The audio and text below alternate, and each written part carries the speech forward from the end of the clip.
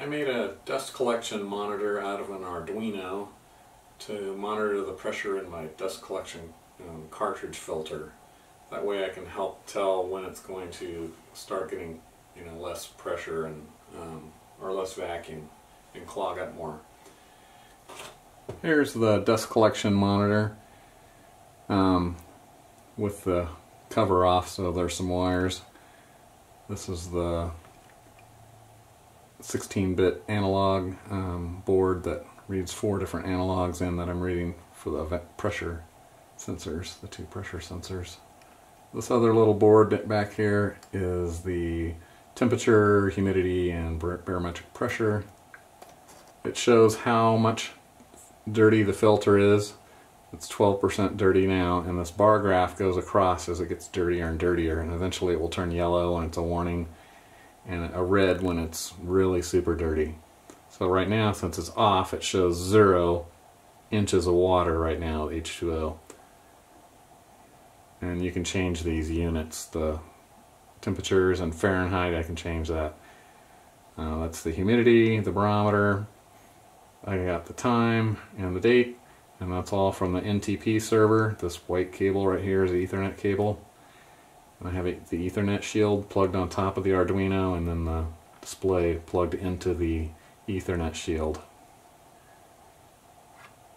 You can hit here and go to the different menus.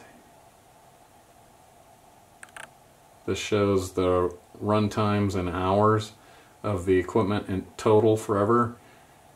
The cartridge filter, since it was new, and obviously I just started all this, so everything's the same. And the filter, since I last cleaned it, how many hours of runtime. So I can hit 0 and it will zero out this. There's even a, oh, I accidentally hit 0. Are you sure you cleaned the filter? Oh, oops, I didn't mean to hit that, so I just hit cancel and it goes back. There's a set clock, which you won't need if you have the NTP Ethernet server thing, but there's settings down here. You can change 12 or 24 hour, or you can have month, day, year, or day, month, year, what setting you like, and then you can hit set.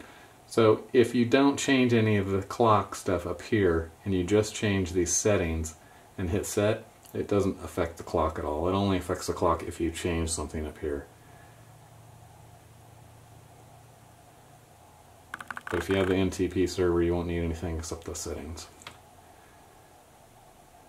There's a setup, which is all the Fahrenheit or Celsius. You can just hit them, changes back and forth, touch screen. You can set them all up and hit set. There's a lot of different units for hopefully what everybody would want. So now if I turn this on, it will go into runtime mode. It'll get a little noisy in here. Now you can see the pressure is almost an inch of water.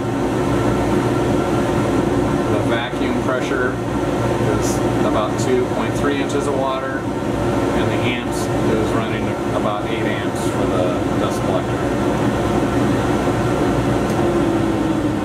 When you turn it off, it goes back to the regular screen with the time, the date, and the temperature and everything. And so it does daylight savings time all automatically, and it's pretty cool, and will always stay exactly on because every couple of hours it syncs up again. I'm selling the code and the schematic and a detailed article on how to build your own one of these if you want. It's just $10, so fairly cheap, and you get the schematic and the software and everything. You don't have to know how to program, but you'll have to be able to figure out how to get this all put together and get that the software loaded onto the Arduino, which isn't too hard. You will need to know how to solder, so you'll need some skills as far as all of that. I did use an amperage sensor that's just a coil that clips around the hot wire. That way you don't have to cut the hot wire and modify your equipment at all. There's another way of doing it that another guy used, and it's a little tiny board, and you put the two big, one in and one out with your hot wires, and it measures the amperage that way, but you're running a huge amount of amps through this little tiny board that's made in China, and it just didn't seem like a good idea to me, so I liked the alternative where you just clip this thing around the hot wire and there's no direct connection. You don't cut your hot wire, you don't do anything else. So that's the way I went with that, and it reads the amperage off of the dust collection monitor. I'm also planning on adding on to this very project an automated dust collection system that will turn off and on the dust collector too. Right now it doesn't do that, and it will turn all your gates to the correct thing. So what I'll be doing is adding an amperage sensor on every tool in the shop, and then on every dust gate I'll have a little servo motor that opens and closes the dust gate. With that, I'll be able to just turn on the table saw, all the dust gates will switch to the right way, and the dust collector will turn on, and then like so many seconds after I turn off the table saw, the dust collector will go off. That project will fit all inside this box too, at least I hope so. There will be a little extra servo board that will fit in over here, and there'll be a lot more wires because we'll be going to all the tools in the shop for the amperage and the servo wires. If you think you're interested in that, hit the show more in the description down below. There's a link to an article, and there'll be a link in there to purchase the software and schematic to this. And hit like and subscribe. I appreciate it.